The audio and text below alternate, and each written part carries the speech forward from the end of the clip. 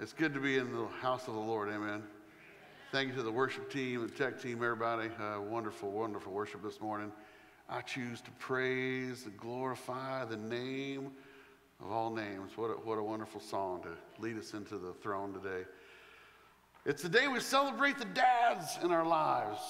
Some are earthly, some father figures, some spiritual fathers. Happy Father's Day. I'm so thankful for the fathers. My earthly father, my father-in-law who's with the Lord now,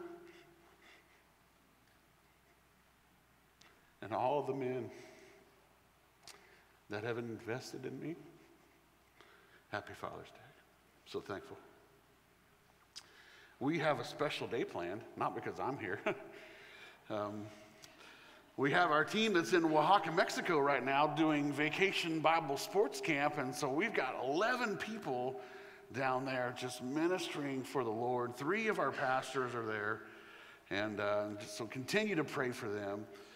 And you get to hear from God through me today, and I just count it a privilege to do that. But we also have a special guest.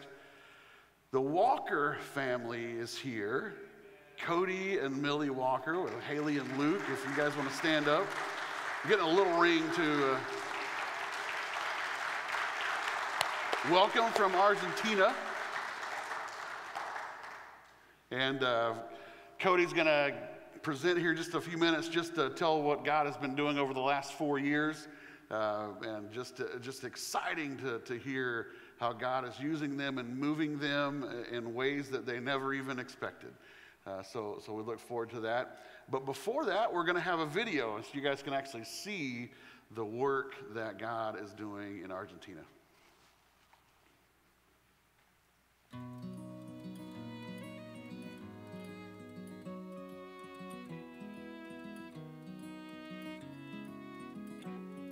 Sing the wondrous love of Jesus. Sing his mercy and his grace. In the mansions bright and blessed, he'll prepare for us a place. And when we all get to heaven, what a day of rejoicing that will be. And when we all see Jesus, we'll sing and shout the victory.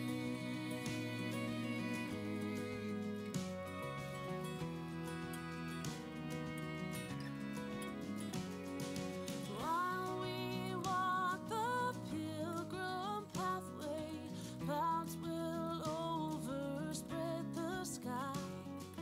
But when traveling days are over, not a shadow, not a sign. 'Cause when we all get to heaven, what a day of rejoicing that will be.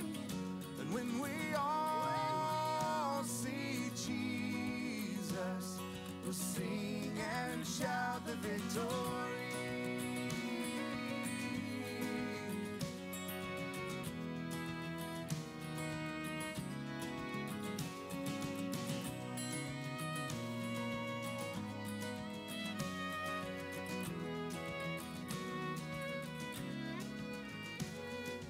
Onward to the prize before us, soon his beauty we'll behold, and soon the pearly gates will open, and we shall tread the streets of gold. 'Cause when we all get to heaven, what a day of rejoicing that will be. And when we all see Jesus, we'll sing and shout the victory. When we all see Jesus, we'll sing and shout the victory.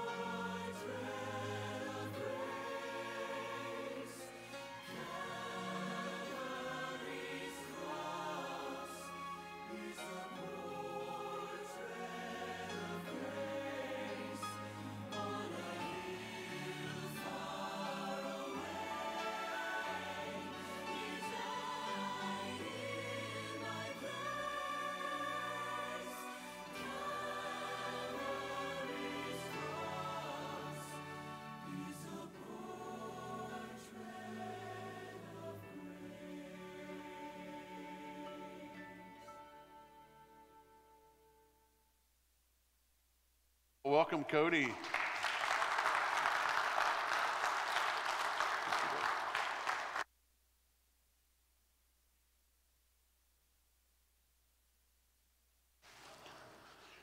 excited about getting a second opportunity to do this morning because round one didn't go as planned. So you guys got a chance to see the video this morning. They weren't able to see the video because of technical difficulties and things like that, but that's just kind of the way the weekend has been going. But I just wanted to start off by saying thank you to you guys for your prayers, for your support. We wouldn't be in Argentina where we're at right now if it weren't for you guys and churches like you guys that have been praying for us, have been supporting us, that are sending us out. So from me and my family, we're extremely grateful to you guys for everything that you do for us, even though we're a million miles away, it seems like. But you kind of got to see in that video there a little progression of what the last 4 years has been like. When I sit down to do that video, it was almost impossible to pick and choose what pictures to put in through there just to kind of show, because you have 4 years worth of work that the Lord has done in our hearts and through the ministry there in Argentina, and it wasn't an easy task. But I am grateful that you guys sang that song this morning, Let Me Tell You About My Jesus. You know, we've been away. That's the first time I had heard that song was when we came back at our missions conference a couple weeks ago. And because of you guys' prayers and support, I can say that there are lives in Argentina that have heard about your Jesus and whose lives are changed because of the Word of God. So just a little bit about who we are. Millie and I met in Bible school. When I turned 18, I jumped on a plane and went to Bible school in Argentina. That's where I learned Spanish. We came back to the U.S. in 2007, and slowly God opened up the path for us to come to a little church here in Kansas City in Lee Summit, at Lee Summit Baptist Temple. And there we took on some training. God took us through basically 12 years of training at LSBT in different places. We were in Honduras for a time. We lived a year in Mexico. And then we did 4 years of deputation. And in 2018, God put our family on a plane, as you saw there, packed up all our stuff that we had to our name in a container and sent that down to Argentina. And when Pastor Fred came up to me the first time and said, you know, have you guys ever considered going to Argentina as missionaries? I kind of laughed because, you know, a missionary is not supposed to go home to do mission work. You know, you're supposed to go somewhere far away, somewhere you don't know. But God took us, I think, to the place where he would have us to be, because we have a lot of advantages of being there. And so as we were looking at where in Argentina does God want to send us, we decided to try and go to the places where not all the missionaries were going. So, you know, all the missionary books tell you to target, you know, population where there's people at so you can go. So we said, well, we'll go to the second largest city in Argentina. It's Cordoba. It's a place we had been to before. We had visited. We knew a little bit about it. But basically, Millie grew up in Buenos Aires, which is the big city. It's 14 million people. You know, it's a lot of movement. But that's where all the missionaries generally end up. So we wanted to go somewhere that was kind of new ground. And so, ironically, as soon as we got there, about a month into being in Cordoba, we met another missionary who had hit the ground in Cordoba about 3 or 4 months before we had gotten there. And so we were talking with, you saw his picture there, missionary David Owens, and we started talking to him, and he had just got to a point where he had enough people, he had rented a building, and he was ready to start holding services. We had just gotten to Cordoba. We had just moved into our new house. You guys saw us unloading the piano and everything that we unloaded there at our new house in basically the center of the city. And the church he was starting was about an hour's bus ride northwest of the city. And so he said, David, is there anything that we can do to help you get the ground running, you know, to get started, to get some traction? And he said, well, I don't have any musicians in my church. I don't know how we're going to do with the music. And so a couple of weeks before he got started, we got together, and I said, well, I can bang on the guitar a little bit. You know, if that's useful to you, then, you know, we can help you out with that until you guys can get some people to transition into that. And so as we went and started helping this missionary out, and we started canvassing different areas around in the city to see where God would have us to be, that turned into almost a full year of us trying to get traction in certain places and trying to just walk around the city. I think we walked through 2 or 3 pairs of shoes, walking around the city, discovering where it was that God would have us to be while we were helping this missionary start his church. So all those pictures you guys saw with the wooden background in that church, that was one of the first churches that we helped another missionary start while we were there, while we were looking for the place that God would lead us inside the city. And then you saw some pictures up there that said Villa Allende neighborhood. And, you know, some pictures that had some trees and things like that. When we started targeting an area, we thought, okay, all the missionary books tell you you need to target the area of the city that's growing. So the northwest city towards the mountains was the area that the city is growing, and said, we're gonna target Villa Allende. That's where we want to go. So we started canvassing. We started trying to, talk to people. We started, doing everything that we were told that we were supposed to do to be able to start a church. And somebody would get saved, and then all of a sudden they would do like a lesson of discipleship, and then they wouldn't want to do anymore, or they would fall off the map, or they would move. We tried to get a house, rent a house in that area, and every time we would go to sign the contract for the house, they would rent it to somebody else the night before. I mean, stuff like, you're like, this just doesn't happen. What is going on here? And so we were getting frustrated, and we're like, well, Lord, we've been trying to do this for a year. We've been trying to get traction. We've been trying to get something. We know that you've brought us here. We know that you've brought us to Argentina, but where would you have us to start this church? We told all of our supporting churches back there in the U.S. that we didn't have to learn the language and that we could just hit the ground running and we could get started. And then a year later, we're thinking, what do we have to show for it? We're helping another guy start a church. It's not like we weren't doing anything, but Lord, we came here for you to start a church here. So what is it you would have us to do? So we were getting frustrated. And so I called up a pastor friend of mine he's an Argentine pastor, and he happened to be our Bible school professor while we were down there. And he said, well, why don't you guys come to the town that I'm living in right now? He had stopped being a Bible school professor. He went back to his home church, basically where he grew up in, and he went back to pastor that church for about 8 years. And then his church sent him to another church that was struggling, that was dying, to try and revive that church and see if, maybe the Lord could use him to, get some energy back in the church in a town called Miramar. You guys saw a big picture of the sign, the city of Miramar. He says, why don't you guys come out here just for a couple of days, take a break, get some rest, and just maybe the Lord will give you some direction. And so we went out to Miramar. We were talking with him, and he said, you guys are telling me that you wanted to go to a place where there's not other missionaries working. You guys wanted to go break ground in a new place. You wanted to go where other people weren't doing the work. He said, I want you to drive down 10 kilometers south of here is a town called Balnearia. I said, I just want you to drive around Balnearia and count how many churches that you see. I said, okay, all right, we'll do that. So we drive into Balnearia. We're driving down the streets, it's on a grid pattern. It's really easy to get around. And we're driving around. It's a town of about 10,000 people. And the only church we could find was the Catholic Cathedral, the Catholic Parish, and a Jehovah's Witness Kingdom Hall. And we came back, that afternoon, that evening, and we're telling him, he said, well, what churches are there in Balnearia? He says, there's not one church in a town of 10,000 people. There is no one taking the gospel to the people in Balnearia. There is no one that is praying for the people of Balnearia. He said that a guy about a couple months ago that works in a shop there in town, I witnessed to him and he got saved. Why don't you guys go talk to him?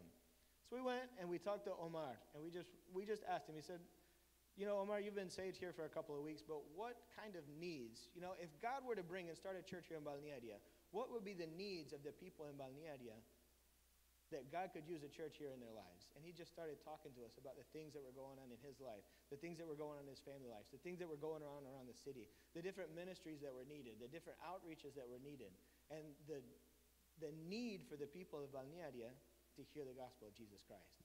And so we said, Lord, nobody's here. If you would have us to go here, you're going to have to open a door. I called Pastor Fred. I said, all the missionary books tell you to go to the big cities where there's a lot of population. We have a possibility, an opportunity of a place over here where there's no one reaching out to these people. Pastor Fred said, well, see if God opens a door there. So we started to look around just to see if there was a house to rent, a place where we could stay. Within a month, we had already signed the contract on a place that we could stay that was 3 times the size we were at, half the price. And God opened up a door for us, a place to have not only our house, but there was room on the property to grow into a church later on, a church building. And so that was the first door that God started opening up. And then as we were there, you guys saw the video of us packing up from the big city of Cordoba and moving to the small town of Balnearia. We get there in February of 2022, and in March, the pandemic hits. And I don't know if you guys know, but Argentina had one of the longest lockdowns and some of the most restrictive lockdowns of any country anywhere in the world, really. And we're honestly just 2 months coming out of the mask mandates and a lot of things. We couldn't drive from one town to the other without written permission from the government to give us permission to be able to just drive from one town to the other. And so whenever we're sitting there in March, and our kids had gone to school, I think, for 2 weeks. You saw some pictures of Luke with his teacher there. And then, we had to go back to the house, and everybody who told us that, homeschool, that's kind of weird. Why are you guys doing homeschool? Then they had to, all their kids were then homeschooled after that, just, by by the government, forcing them to have to do school in their house. And so it was interesting that, people would call us and be like, how do you do this? And so that was an open door to kind of get into some people's homes. And so we started thinking, Lord, you've brought us here to this town. A month into it, we don't know anybody here. We don't even know where the grocery stores are and where things are going. How are we going to start a church in the middle of a pandemic whenever we're supposed to be out, taking tracts to people? We're supposed to be out knocking on doors. We're supposed to be out making contacts. We're supposed to be out making relationships. I can't hold any kind of event. I can't do anything that all the missionary strategies tell you you're supposed to do to be able to get people together to start a church. So, Lord, how am I going to do this? So we started seeing that God was bringing people to us. I don't know if you guys had this here, but we had something that was called essential workers. And so these are people that have to come to your house to bring you your food. They have to come to your house to bring you your propane tank so that you can heat your home and so that you can cook. They have to come to your house to bring you your water. And so we started targeting the essential workers that were coming to our house. And we started making relationships and building relationships with those guys and getting to know them and get to know their families. And then through them, we would make a contact from another contact, and they would give us, hey, why don't you call this guy if you need this and you need that. And so it was literally, we had to sit back and watch how God began to bring people into place so that we could start the church. I can honestly stand before you here and say it was absolutely nothing that we did. It was nothing that we could have done because we were told to sit in our houses and not go out and not talk to anybody. But it was literally, the only thing we could do was sit down, strap in, and watch how God started bringing people into contact with us. And those people were the future of the church. You guys saw a picture there of a baptism. And there was a family there, a family of 4, one of the very first pictures after the baptism. They were standing up after they were baptized. The lady in that picture, her name is Letty.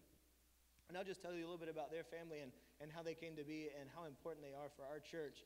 And then I'll be done, and I'll let you guys continue on with your service. But Letty actually got saved whenever she was a teenager in the town 10 kilometers north of where we are in the town of Miramar, where our pastor friend was at the time pastoring the church there.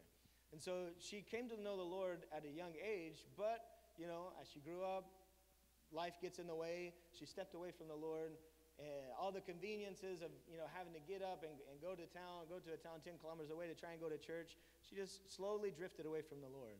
But the whole time, she had been wanting and desiring a church in her town, in Balnearia, so that she could have somewhere to go to church.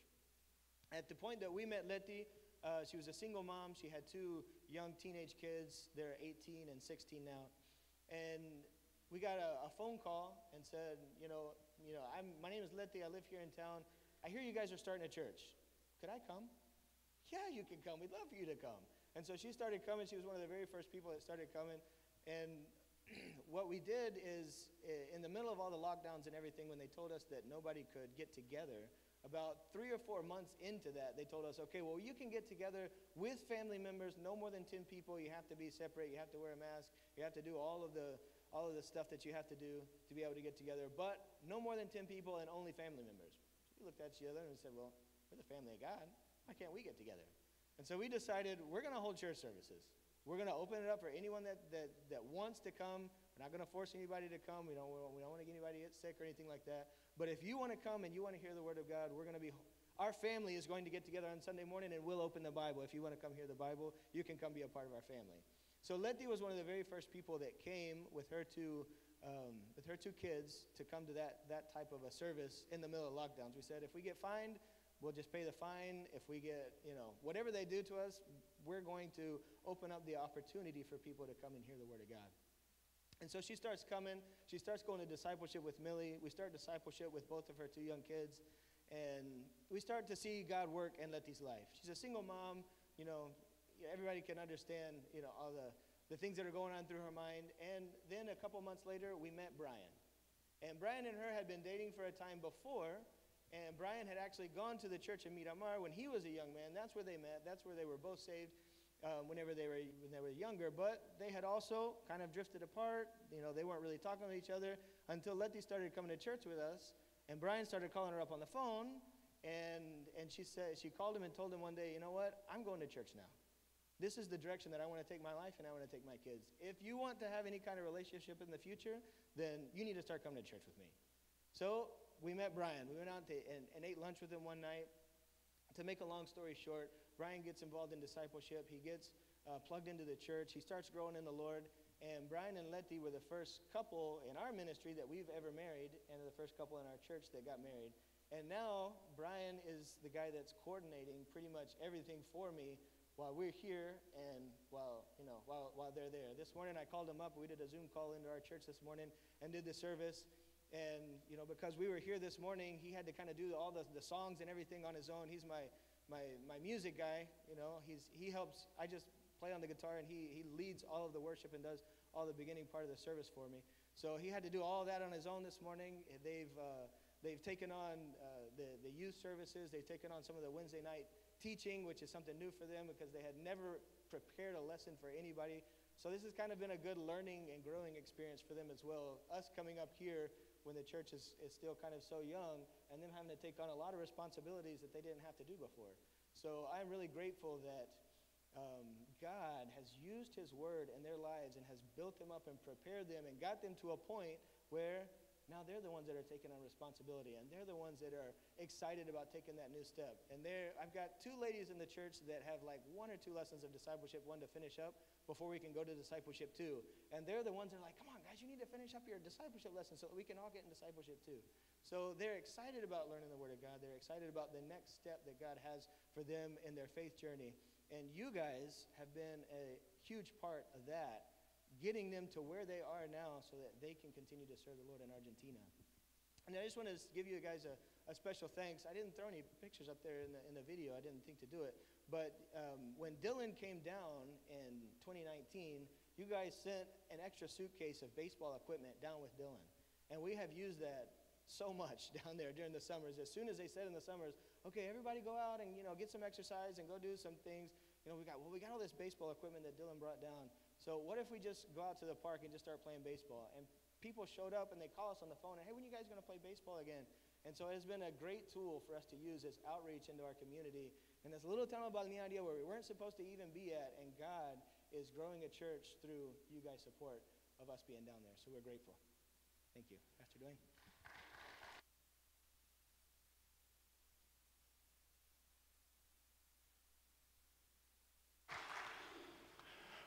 Well, thank you, Cody. What you don't know is often in my sermons, there's a reference somewhere to chili dogs, and there was one in the video. I hadn't worked it into the sermon, but there was one in the video, so thank you for that, all right? Thank you, though. It's great to hear what God is doing in Argentina. Missions, family, and sports, that's what we do around here, and what a testimony of those in Oaxaca right now, taking Vacation Bible Sports Camp to Oaxaca, and then also them being able to use baseball equipment that we sent. Thank you. All right, well, happy Father's Day once again. We celebrate all the dads in our lives. Today fathers are needed more than ever. Whether that be earthly fathers or father figures or spiritual fathers, they're needed more than ever. So make sure today to tell the men in your life, those father figures, your father, tell them thank you. Tell them that you love them. Tell them that you value them, that you respect them. Today is a day to celebrate them. And then, obviously, take some time to tell your perfect heavenly Father how much you love him and are thankful for him. Well, since I don't get to preach that often, and since it's Father's Day, I got some pictures. Well, these are nice pictures, all right? I won't embarrass anybody. This is the whole Allen clan, the legacy of Fred and Linda Allen. My brother's side of the family on one, and then our side of the family on the other. This is their legacy, and I'm so thankful that I had a father that taught me to love the Lord and to love people. I'm so thankful. And then the next one, these are the ones that made me a dad. Got 3 of them here today. Brittany and Tabitha and Libby and Thad. So they're all kind of sitting over here behind Teresa today. Those are the ones that call me dad. I'm so thankful to be your father. So thankful. Man, I'm not supposed to be emotional, right? It's been such a joy to see you grow up and to be successful and to love the Lord and to love people. I'm so thankful. And then finally, a picture of our whole gang. And obviously, Teresa gets a whole lot of more credit than I do for all of this, but that's the whole gang with the husbands too. 3 of the husbands right here, Tyler and Nick and Wale. We're so thankful for them. And then we have 2 granddaughters, Mia and Emmy. I get to be called Poppy now. And there's nothing like hearing the little whisper, Poppy, I love you. Oh, man. So wonderful. So anyway, that's all of us. I'm just so thankful to be a dad and a Poppy. I'm grateful to be a spiritual dad as well to people. And what a fun opportunity to preach here on Father's Day. But enough about me. Let's jump in to today's message. I'm just going to run through 3 characteristics of godly fathers. Pretty simple message. I'll try to talk fast in case you got lunch plans and you got to beat the other churches somewhere. But we're going to look at 1 Peter chapter 2, but let me give you a little bit of context. Here, the Apostle Peter, the inner circle of Jesus' disciples, he writes these 2 letters. And this letter here was written from Rome, and it was sent to multiple church communities of mostly non-Jewish Christians. We know that he had served Jewish Christians for a while. This was later in life, and he was really ministering to mostly non-Jewish Christians. And in this letter, he covers the identity that we have in Christ through being born again, the suffering that we have as Christians. He talks about authority and submission and gives practical advice to husbands and wives and pastors. And in the middle of this letter, in the context of suffering, we have this passage that we're going to look at today. He gives some basic commands in 1 Peter 2, verses 13 through 17. And while this application is for everyone in the audience, today I'm going to pick on the fathers and the men. I mean, you mothers and kids, take care of them later, let them relax, watch the golf tournament or nap through the golf tournament, let them eat and all that kind of stuff. I'll bring the heat now. You guys can take care of them later, all right? So sorry, guys, if you wanted a easy, relaxing message, all right? So let's jump in. Let's read these verses right here. We got right here in 1 Peter, submit yourselves to every ordinance of man for the Lord's sake, whether it be to the king as supreme or unto governors as unto them that are sent by him for the punishment of evildoers and for the praise of them that do well. For so is the will of God, that with well-doing you may put to silence the ignorance of foolish men, as free, and not using your liberty for a cloak of maliciousness, but as the servants of God. And then here's the verse where we'll camp out on today. Honor all men, love the brotherhood, fear God, and honor the king. And let me pray once again real quick. Father, I thank you that we can be in your house, that we can just be in your presence and consider your word and be challenged from your word. And I just ask that the things that are said here would bring honor to you. Thank you for being such an amazing father, a giving father, a loving father. And may the fathers in this room follow in your steps. We love you and pray this in Jesus' name, amen. Honor all men, love the brotherhood, fear God, and honor the king. I'm just going to break these into 3 points instead of 4. I'll use the first and last ones together for time's sake. Honor all men and honor the king. So, 3 applications for fathers. These are characteristics of godly fathers. Characteristics of godly fathers. The first one, godly fathers give honor to all. Godly fathers give honor to all. And I'll start with that last one about honoring the king. I'll just hit it real briefly. Honor those that are in authority.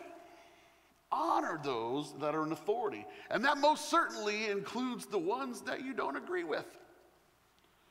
He said, honor the king.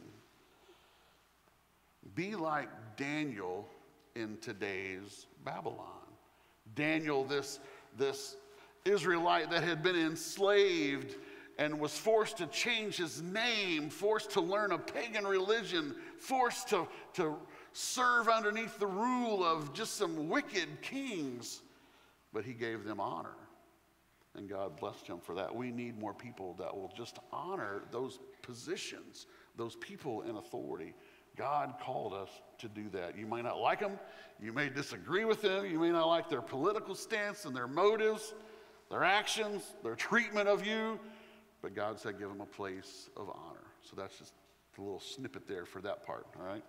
Now, how about this? Honor all men. Honor all. We've got to give honor to all. Let's go a little bit deeper. Give everyone respect. Give them some reverence, regardless of their race or their social status or their education or their religion, their lifestyle, their gender, their political leaning. Give them honor. The last time I checked, we were created in the image of God. Something special that deserves honor. God made us. We should honor one another. It's just amazing to me that God loved us and honored us enough to send us his only begotten Son. While we were yet sinners, Christ died for us, for me, and for you. How can we not return that honor to those that he has created? Honor everyone. The command is pretty simple, fathers. And let me not exclude the rest of you as well. Honor all men. When you do that, when you really give someone honor, and maybe they don't deserve that honor, but you give it to them, the impact that you can have on them is immeasurable. The effectiveness that you can have on someone you're giving honor to, you just never know what God can do. You're going to be able to minister to people that aren't like you. It's easy to minister to someone that loves the same things we love, and that looks just like us. God said, give honor.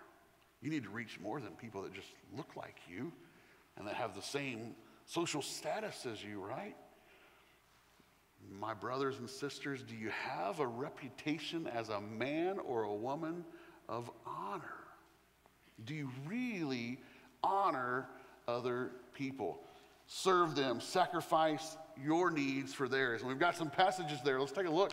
Romans chapter 12, verse 10 says, be kindly affectioned one to another with brotherly love in honor, preferring one another. Preferring one another. We'll look at the first half of the verse in point number 2, but this one, preferring one another, attitudes of kindness, giving preference to others, sacrificing for your brothers and sisters, sacrificing, giving honor, honoring people with good manners, good communication, edification, encouragement, praying for them.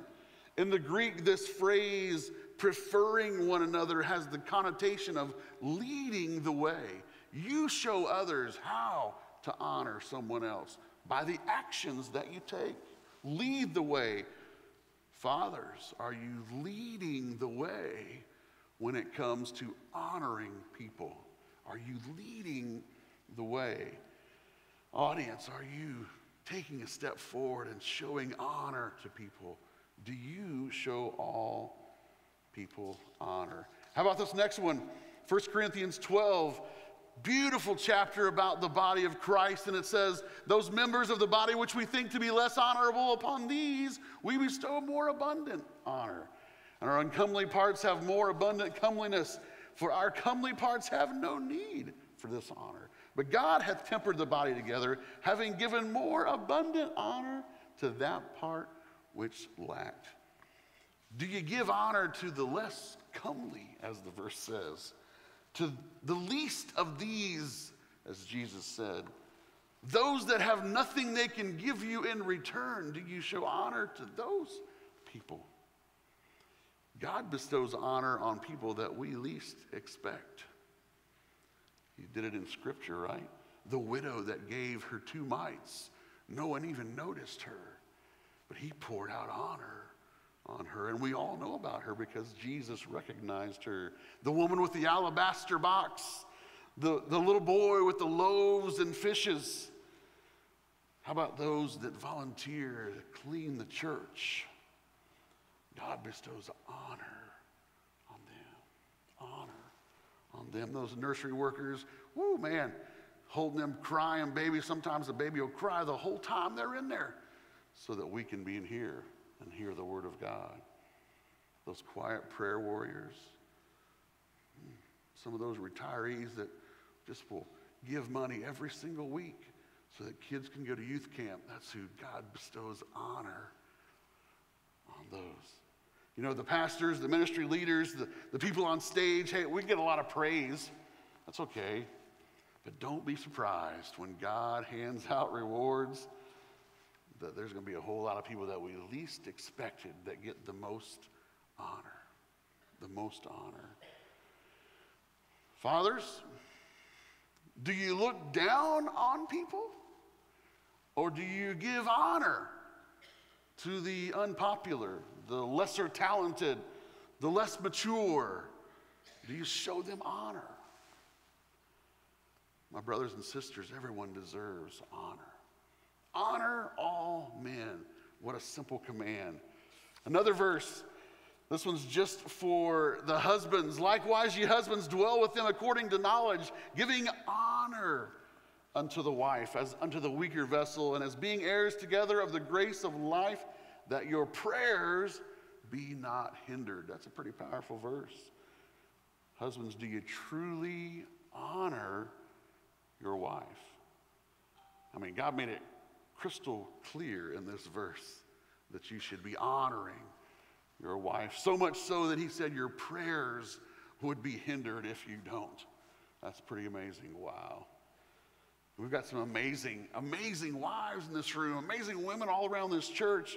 They constantly lay down their lives for their husbands and their children and their friends and others. Husbands, they deserve honor. Men, they deserve honor.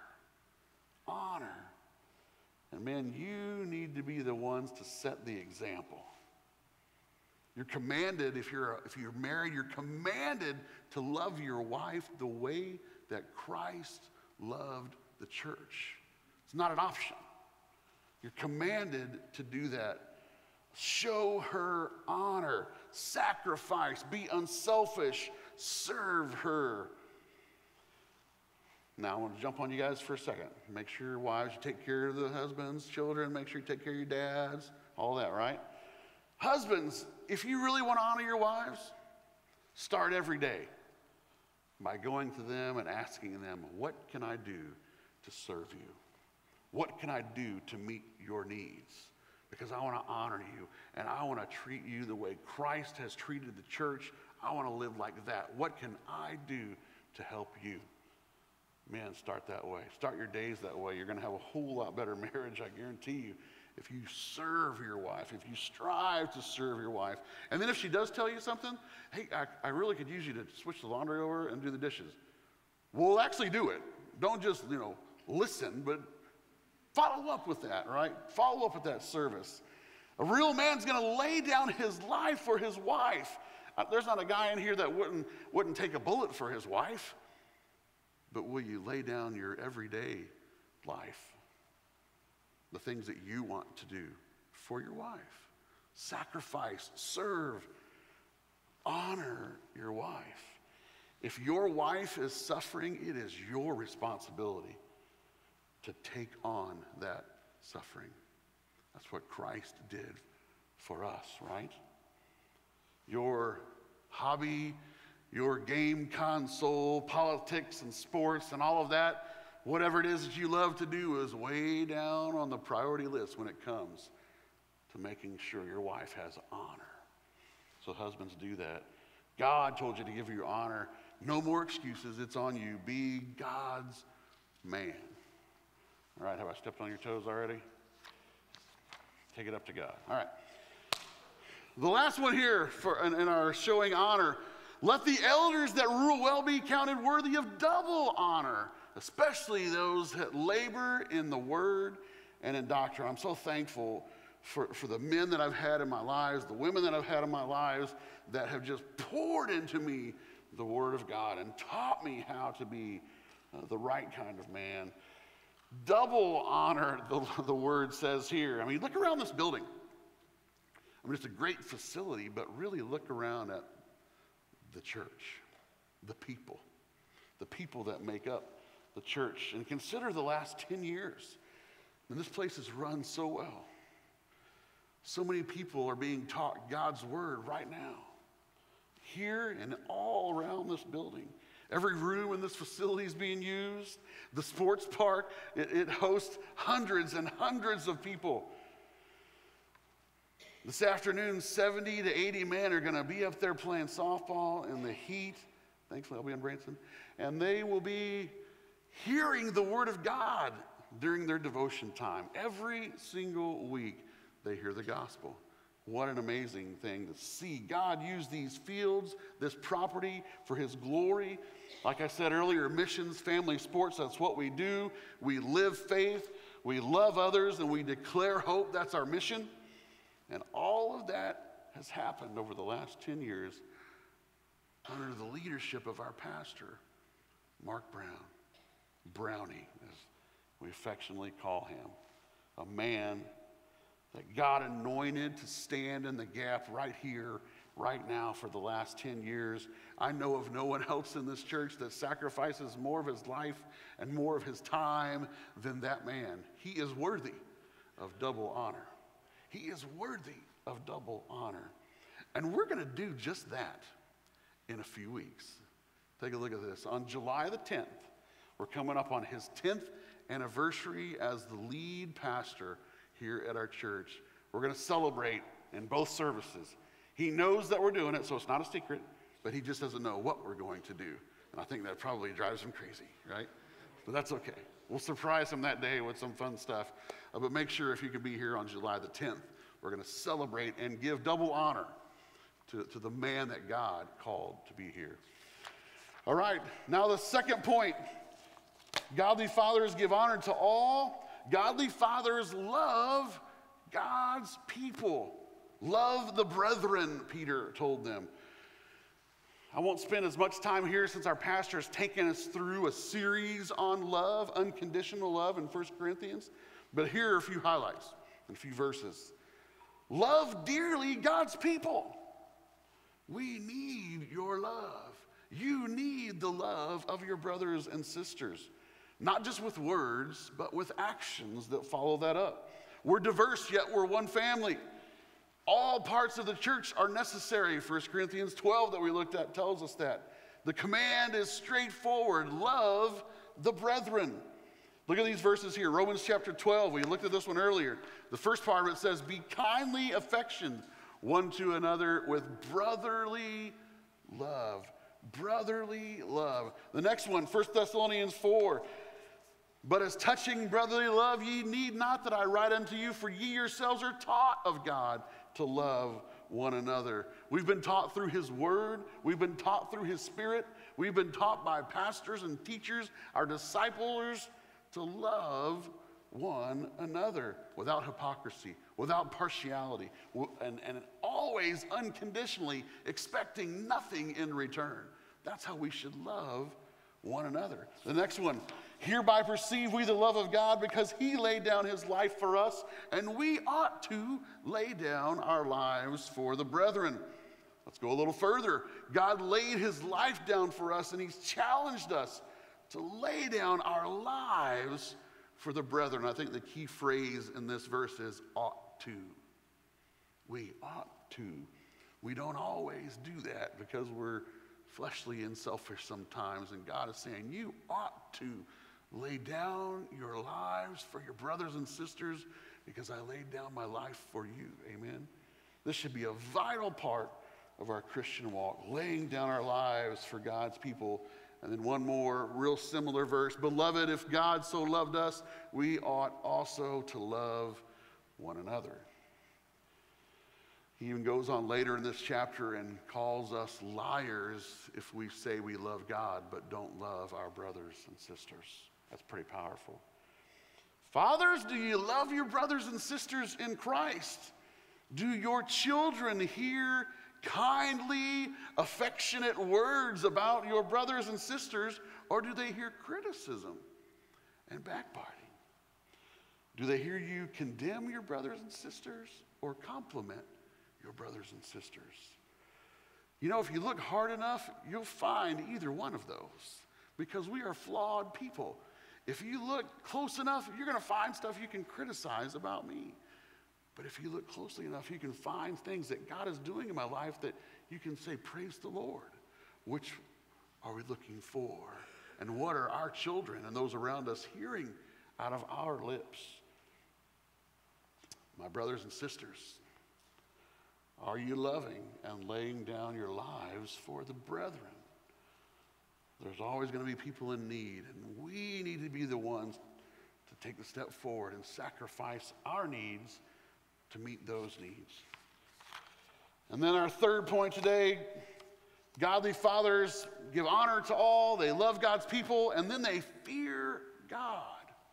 We need men, fathers that will fear the Lord.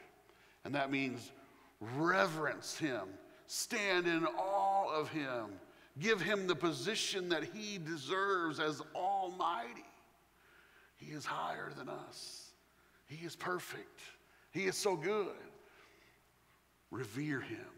Have just a beautiful fear of the Lord. And then, you know, to really think about this, in order to be a godly father, you actually have to know God to have the capacity to be a godly father. And that comes through salvation in Christ alone. I love this verse. I almost just preached this verse today and just stayed here. It's not on the screen. For God so loved the world that he gave his only begotten Son, that whosoever believeth in him should not perish but have everlasting life. John 3:16. Everlasting life given by God the Father through the Son and what he did on the cross for us. You know, if you don't know God, if you're a father and don't know God, there's a godly Father, a Father God Almighty that wants to rule and reign in your life. Put your trust in him. To be godly, you've got to have him in you. Now, for the Christian fathers in the room, let's camp on this characteristic just for a few moments before we close. I got a few verses there. Proverbs 9, it says, the fear of the Lord is the beginning of wisdom, and the knowledge of the holy is understanding. The fear of the Lord, this reverence for the Lord, putting him in his proper place, it's the beginning of wisdom. Do you want to be wise? Do you want to be a man of wisdom, a woman of wisdom? It starts with the fear of the Lord. Starts with the fear of the Lord. A reverence of the God of this universe should be where our Christianity starts every day. Just thanking him, being reverent in his presence. The fear of the Lord is the beginning of wisdom. The next one, let us hear the conclusion of the whole matter. Fear God and keep his commandments, for this is the whole duty of man. It's our duty to fear him and to follow him and do his commandments. Our expectation, our role, we need to strive for this as men and as women, fearing him, reverencing him, and following him by obeying him. And then another, this is one from Revelation. Everyone one day will stand before him with fear, with reverence, saying with a loud voice, fear God and give glory to him, for the hour of his judgment has come, and worship him that made heaven and earth and the sea and the fountains of waters. Why don't we just do it now? We don't have to wait for eternity. We can reverence him now. Give him the glory that he deserves. Put him in his rightful place. Give him honor. Revere him. Fear him. And then one verse, this is just such a beautiful psalm. Let all the earth fear the Lord. Let all the inhabitants of the world stand in awe of him. Stand in awe of him. He is awesome. He is awesome. Put him in his right place, high above you as King and Lord, the Almighty. Fathers, on this Father's Day, do you stand in awe of the Lord? Do your children see you standing in awe of the Lord? Do they see that in your life? Do they know you as a man that worships and fears, loves the Lord, and just is in awe of all that he does? Because they should know that about you. And then my brothers and sisters, it's time for all of us to really stand in awe of this great Father that we have. Stand in awe. He's blessed us in so many amazing ways. We stand here freely, being able to preach, proclaim, listen, worship. Thank you, Father. He's blessed you with so much. We're in the Midwest and this great nation with so much blessing. Thank you, Father. He's given you relationships. Some have wonderful, wonderful marriages, wonderful, wonderful children. Thank God for those things. Stand in awe of how he changed your life. If you know him, stand in awe that he took a sinner like me. And he forgave me. And he made me clean. And he put my past behind me. And he said, I'll never remember your sin again. That ought to make us stand in awe. That ought to make us revere him even more. We should get up, and I don't know if you've been a Christian for 50 years, you ought to get up and say, I'm so glad I met you. I'm so glad I met you. I'm so glad that you changed my life. And it ought to stir you to action, even up until your dying days, that he changed you. I want to stand in awe on my deathbed and just be able to say, thank you, God. Thank you for loving one like me. Stand in awe. Revere him. He deserves our worship. He deserves our praise. Look at all that he has done and all that he is doing. Father, stand in awe of this great God we have. Ladies that are in this room, stand in awe. Stand in awe of this great God that we have. Not everyone had a great fatherly example. Oh, but we've got Almighty, the perfect Father. And we can stand in awe. Amen. Let's pray. God, I thank you that we could be here in your house, that we could worship you, that we could consider your word, the word that you've preserved for us all these years, that we could listen and hear you talk to us through your Spirit, and be changed because we were in your presence. I thank you for the challenge to me to do these things, honoring people and loving my brothers and sisters, and then fearing you with such awe and such respect. And God, may we be those kind of people as Christians that do that. I pray this in Jesus' name, amen. How about stand to your feet?